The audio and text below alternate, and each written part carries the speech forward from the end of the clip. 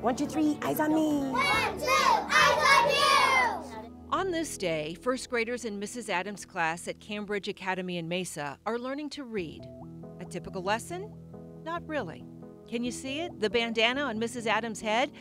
She's been battling breast cancer. But even after her chemo appointments this past year, Mrs. Adams would still come to class the very next day.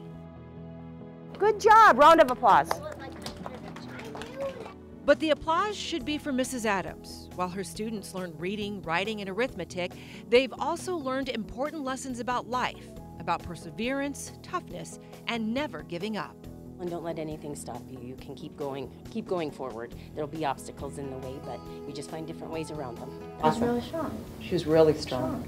Agree. How old are you? 9. You're so well spoken. I'm so impressed by you, girlfriend. High five. All right, you ready to do this?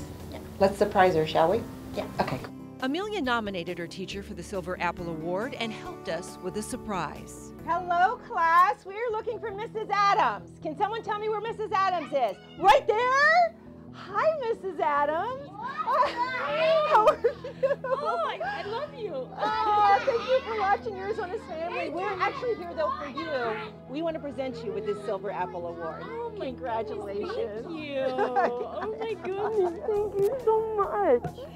Oh, thank you so much.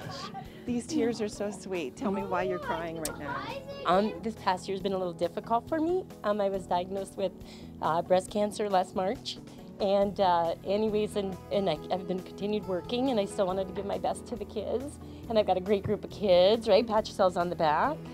And she continues to put her students above herself even after her valiant victory over cancer. And when I see the difference I make in their lives, then that's what makes it worth it. Mrs. Adams, hi, I'm Ken Gable.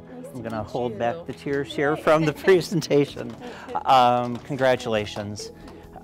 Arizona Bank and Trust, we really appreciate all the work teachers do to educate our kids and take good care of them, and you've clearly made an impact on your classroom. So on behalf of the bank, we'd like to present you with a check of $1,000 to go along with your award. Thank you very much. Thank you. Thank you. All right. You can have a nice ice cream party. But what's truly priceless to Mrs. Adams? Being in her classroom. She's in remission. This place has given her motivation and strength in what has been the fight of her life.